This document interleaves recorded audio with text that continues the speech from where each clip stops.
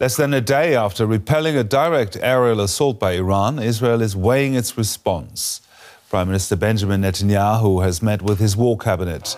Its members are said to favour responding to the attack, but are divided over when and how hard to strike back. Iran launched more than 300 drones, cruise missiles and ballistic missiles in the overnight attack, but nearly all were intercepted by Israel, the US and other nations. World leaders have urged restraint, with US President Joe Biden telling Netanyahu that Washington will not participate in any military retaliation against Iran. Tehran says the assault was itself retaliation for an attack on its embassy in Damascus earlier this month that killed 2 top-ranking generals. Flashes in the sky over Jerusalem and Iron Dome in action. This footage shows the interception of missiles and drones launched by Iran. After the first ever direct military attack on Israel from Iranian territory, concern is growing over a possible further escalation. Israeli War Cabinet member Benny Gantz made a defiant statement that did little to allay those fears. This incident is not over. We will build a regional coalition and collect the price from Iran in a way and at a time that suits us. US President Joe Biden reaffirmed what he called America's ironclad commitment to the security of Israel, but the White House added Biden had told Netanyahu that the US would not participate in any Israeli counteroffensive against Iran. In Tehran, pro-government Iranians took to the streets to celebrate the wave of strikes against Israel. The elite Revolutionary Guard says the overnight assault was a response to a deadly airstrike on the Iranian embassy compound in Syria earlier this month, which killed several of its most senior commanders. Iran's mission to the United Nations wrote on social media that its attack on Israel can be deemed concluded. The Iranian foreign minister made a statement after the attack that seemed to be aimed at giving assurance that Tehran was not looking to escalate the conflict. We notified our brothers in the region, where the United States has military bases in their countries, that our goal is only to punish the Israeli regime and that we are not seeking to target American bases in the region. But as Israel says its confrontation with Iran is not over, that may do little to calm fears of a full-scale regional war. And I'm now joined by our Middle East analyst, Shani Rozanes. Shani, the Israeli War Cabinet has been meeting. What do we know what came out of this meeting? It's more than 5 hours that they were discussing. It seems like there's a consensus in Israel that there needs to be some sort of a response. But now the question, what is that response should be? You know, we're talking about 45 years of this tensions between Iran that escalated into a shadow war in the last decades. And for Netanyahu, it's been his life mission to fend off Iran. And he's pushing back very strongly for a response here. We also know he has the backing of the military and the defense minister, Gallant, who's always been more of a hardliner. And against that, we see the Minister Gantz, who's more of a moderate. He's also a former chief of the military, and other 2 members of the cabinet trying to push back. What's on the table? What are the options? Going all in for Israel would be using this excuse and going for the Iranian nuclear facilities. That would be something that Israel had been hoping to do for a long time with international coalition. Maybe they think this might be the time to get any legitimacy from the world, might just be now. That would be going all in.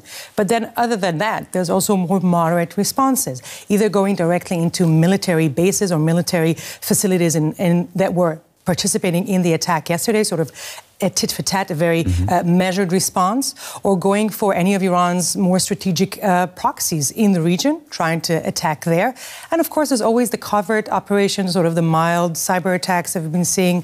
Any of these, that would be the lowest level of attack. So the idea is to send a message, but how can we send a message without alienating the Americans and the international coalition of support that we're seeing now coming together in hopes, in support of Israel and its war against Iran?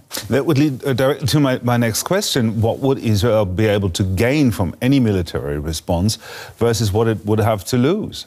Well, The way Israel sees it, ever since October 7th, they lost their deterrence, which was one of the more strategic assets when it came to their positioning in that region, in the Middle East. And having lost that, they feel like the only way to gain it is with force. A lot of it. This is why we're seeing Israel so aggressively operating whenever it does operate.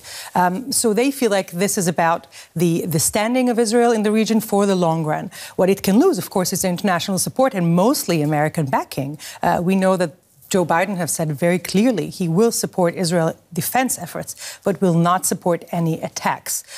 We know he has had a talk also with the G7 countries quite recently, when they're all trying to form together some sort of a diplomatic package that will put pressure in Iran and hopefully convince Israel to, fend off any attacks. And this is a lot on the line for Israel, because the very idea of having a wedge between Israel and the US, that for itself is quite an achievement for Iran in the region. So, of course, that's also on the line.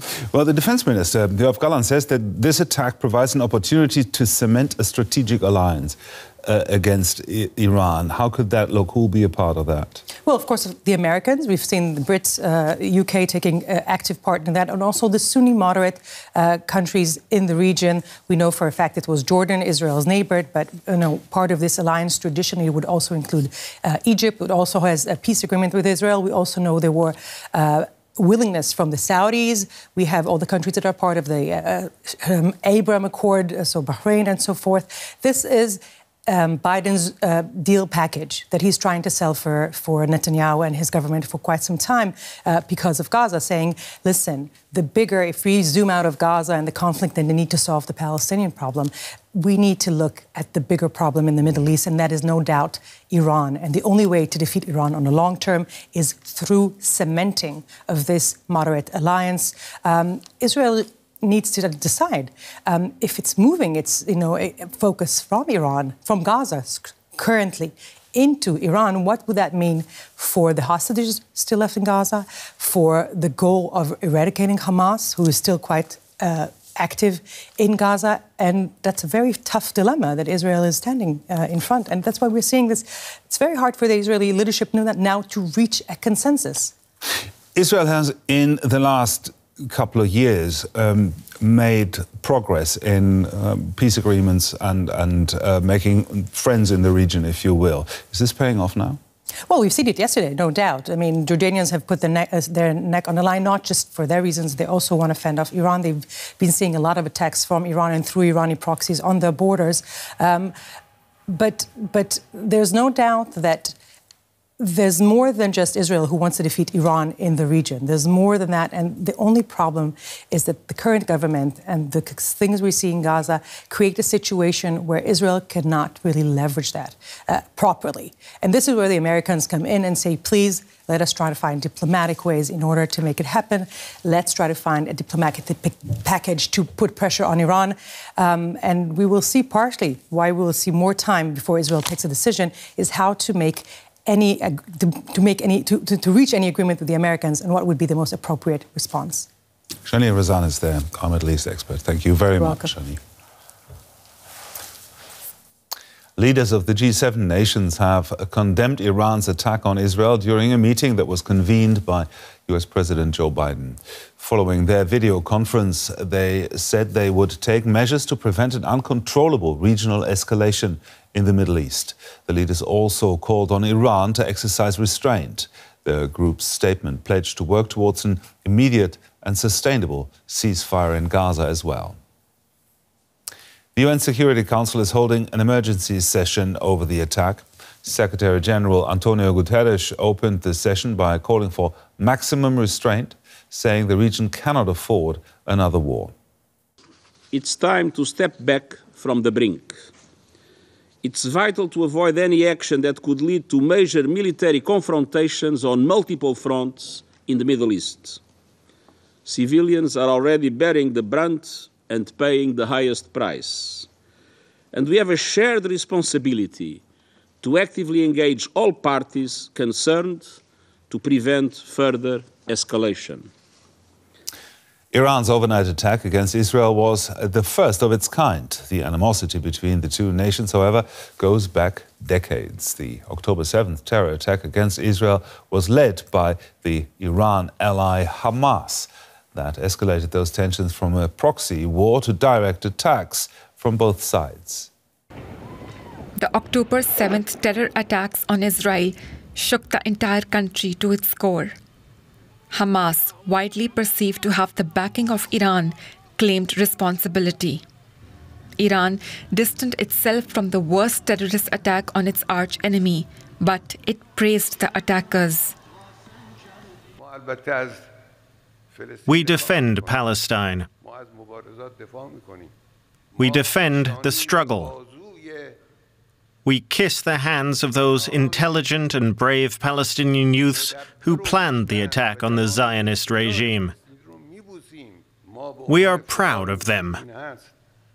The U.S. quickly reacted and warned Iran to exercise caution. We're surging additional military assistance to the Israeli Defense Force, including ammunition, interceptors to replenish the Iron Dome, and we've moved the U.S. carrier fleet to the Eastern Mediterranean, and we're sending more fighter jets there in that region.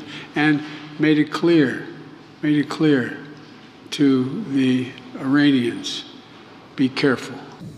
Iranian-backed militias in Iraq and Syria, Hezbollah in Lebanon, and Houthi rebels in Yemen continued to launch attacks targeting Israeli and U.S. installations and forces in the region. This is a battle against the Iranian axis of terror, which is now threatening to close the maritime Strait of Bab el-Mandeb. This threatens the freedom of navigation of the entire world. Tensions escalated further. The Western world became more involved. The US and Britain launched dozens of airstrikes against Iran-backed Houthi rebels in Yemen after months of attacks on Red Sea shipping. Israel also stepped up its assaults on Iranian Revolutionary Guard members and on Iranian proxies in the region. Tit-for-tat attacks continued in the Middle East. But the April missile strike on Iran's embassy in Damascus that killed Iranian generals was seen as a major blow to Iran. Something that Iran said led it to directly attack Israel from its territory. Since October 7th, Israel is believed to have assassinated at least 18 Iranian commanders outside Iran's borders. After Iran's Islamic Revolution in 1979, Iran's previously friendly relationship with Israel dramatically changed. It scrapped its recognition of Israel. Claiming to champion the Palestinian cause, the Islamic regime became so hostile towards Israel that it publicly stated it wanted to wipe Israel off the map. A policy that makes Iran Israel's biggest adversary. And the current escalation shows the shadow war Iran has been waging with Israel for years now threatens to turn into a very real and a dangerous conflict. Germany's Chancellor Olaf Scholz has responded to the Iranian assault while on a trip to China, where he'll be meeting with, among others, President Xi Jinping. Here's what he had to say earlier. We strongly condemn the Iranian attack and warn against any further escalation. Iran must not continue down this path. At the same time, it's absolutely clear to us that we stand in solidarity with Israel, which has every right to defend itself. We will do everything we can to prevent further escalation and will therefore continue to pursue our current course. But we can only warn everyone, especially Iran, against continuing down this path. German Chancellor Olaf Scholz speaking there. Now let's bring in Alexander Müller. He's a member of the German Parliament, defense policy spokesman for the Free Democratic Party, which is a part of the governing coalition here in Germany, for their parliamentary group and chairman of the Defence Committee. Now, we just heard Olaf Scholz there calling for restraint, and German arms sales to Israel have been under scrutiny recently. Could German weapons be used by Israel to retaliate, and does that worry you? No, I don't think that German weapons could be used because it is just a small part. There are no tanks, no airplanes, nothing where you can what you can use to attack any other country. So I'm not really worried that German weapons would be used on this. Now, the Secretary-General of your party, the FDP, just called for a different approach in Germany's Iran policy. What does he mean by that? I think we have been too kind to Iran in the last time. Perhaps some more sanctions should be checked if we can have even more sanctions against Iran to make it clear that we are not accepting that Iran and their marionettes in all around the Arabic world, in Lebanon, in Yemen, and everywhere else in Iraq, that are making terrorist attacks and unstabilizing the world. We do not want to look at this without doing anything. Now, following this attack, you expressed some hope for peace in the Middle East in a tweet. And that sounds a bit counterintuitive at this point. What gives you reason for that optimism? Yes, DW has also mentioned it. The fact that as well Saudi Arabia as also Jordania, Jordania, there are a lot of, or Jordan, there are a lot of Palestine people living there. Both countries have helped to take attacking drones, terrorist drones, down from the sky to help protect Israel.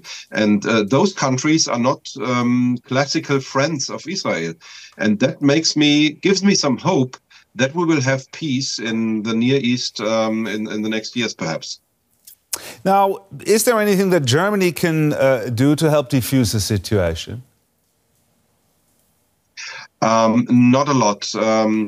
We are an intermediate between Israel and Iran because we talk with both sides and we try to de-escalate the situation. That's the one thing that we can do. But in military terms, we will not be involved in anything, not in attacking Iran or something like that. So it's just peace talks and trying to talk with both sides to de-escalate it. That's what we can do. Alexander Müller there, member of the German Parliament. Thank you very much. Thank you. And we can now speak to Hans-Jakob Schindler. He's a senior director of the Counter-Extremism project. Given the advanced warning, Mr. Schindler, why do you think Iran launched this attack? Thank you so much for having me. Clearly, Iran was under domestic pressure of considerable proportions to show response to what it says and considers to be an attack on its sovereign soil when Israel attacked its consulate in Damascus. However, it made apparently sure that the damage that this attack is meted out on Israel was quite limited. Not only did it publicly say when it launched the drones, the rockets, giving ample wartime, but as it turns out now today, apparently the Iranians briefed the Turkish government, who then in turn briefed the US government, that the attack is coming and it's going to be quite limited. But unfortunately, we are now in a situation that Iran, for the very first time, has attacked Israel. And that really puts a lot of pressure on the Israeli government in turn to now also respond. And the response is going to determine on whether the situation stabilizes, escalates, or slides into a regional war. I mean, if you just look into your crystal ball, what would be a likely reaction, you think, from Israel? Well, it depends on whether you are an optimist or a pessimist. An optimist would say an attack that is more or less signaling, yes, we are responding forcefully, but it's business as usual. So an attack against the arsenal of Hezbollah, which is an immediate tactical threat towards Israel because its missile arsenal can actually overwhelm, simply with the amount of ammunition that they have, the Israeli air defenses. However, if you're a pessimist, you could say, okay, this is also a moment, if there ever was one, where Israel could clearly decide that it is now time to take out the Iranian nuclear facilities, which is a long-term, very strategic threat against the existence of Israel. This would, of course, then really result into unforeseeable, really regional escalations. Well, how likely you think is this to escalate into a regional escalation, a full-blown war between Israel and Iran? Well, I mean, we could clearly see that all sides are trying to calm down both sides. So the Jordanian king apparently told President Biden if the Gazan situation could be resolved, this could not, easily escalate again. The Russians and the Chinese, as well as the Egyptians, have called for calmness. The G7 has come for calmness in just over 90 minutes. The Security Council here is going to meet in New York. Obviously, it's going to condemn the attack, but I hope that the Security Council will also call for a measured and considerate further actions from all sides. So the diplomatic efforts are there. However, it just simply is a very difficult situation for Israel. It now, for the future, will have to always contend with the risk that if it moves in any way, shape or form against major figures of Iranian proxies or major figures of the IRGC, which are supporting these proxies, which present a direct threat to Iran and to Israel and its territory, that it would have to always also consider a potential Iranian airstrike. This is really a changed paradigm here, and we've not yet found a new equilibrium in the way that existed before yesterday. Everybody keeps pointing at the risk of escalation in the Middle East beyond Israel and Iran. Is there this risk, and what is the risk? Who else could be getting involved in fighting each other? No, we are now already in a very tense situation with not one, but several of the Iranian proxies around Israel. So not just Hamas, but also already Hezbollah. The Houthis are continuing to harass shipping in the Red Sea and were shooting missiles and drones towards Israel last night. We have the Iraqi and Syrian proxies that were also apparently in some way, shape or form involved in last night's attacks. These proxies are, of course, instruments of the Iranian regime, but they are not. They don't all have an on and off lever. The closest that Iran comes to fully control a proxy really is Hezbollah, because it is an Iranian generation. However, the Houthis are far more radical than even the Iranians are. Their slogan is death to Israel, death to the United States, a curse upon the Jews. And they are much harder to control. So escalation in this current situation where everyone is on a knife's edge could also come simply by these proxies without any particular Israeli action or however measured the Israeli reaction would be. Now, Jordan has intercepted missiles over its territory as well. Is Jordan likely to get involved more than that? Well, number one, Jordan has the second oldest peace treaty with Israel after Egypt. So obviously it's been in a very close relationship with Israel for quite a long time. However, I don't think militarily the Jordanian army would be getting involved in an attack on Iran. Jordan and Iran don't have a good relationships. Neither does Saudi Arabia, who also last night shot down some missiles and drones, apparently from the Houthis that were heading towards Israel. Not the first time, by the way. They have done this several times the last couple of months. So the battle lines are clear. There is of course, anti-Iranian majority, and then there is what the Iranians call the axis of resistance, i.e. Iran, certain elements in Iraq, definitely the Syrian regime and its proxies. And I'm not really surprised that both Jordan and Saudi Arabia were at least defending their own territory against this blatant violation of their airspace by the Iranians last night. Now, US President Joe Biden said that the US would not participate in a counteroffensive against Iran. So let's talk about the wording here, not participate, but maybe tolerate? I mean, President Biden also said his support and US support for Israel is ironclad. Obviously, that extends to the fullest extent when it comes to the defense of Israel, even the defense of the Israel, when there is should there be a reaction against the Israeli answer to the attack last night. However, clearly, the US administration, as indeed, in fact, the Israeli or the government or the Iranian regime, none of these three players are fundamentally at this point interested into starting a large-scale regional war. The problem is, how can you prevent the sliding into this war without anyone wanting it? It wouldn't be the first situation where wars start without anyone really seeing this in their interest. Thank you very much. That was Hans-Jakob Schindler from the Counter-Extremism Project. Thank you. Thank you so much for having me.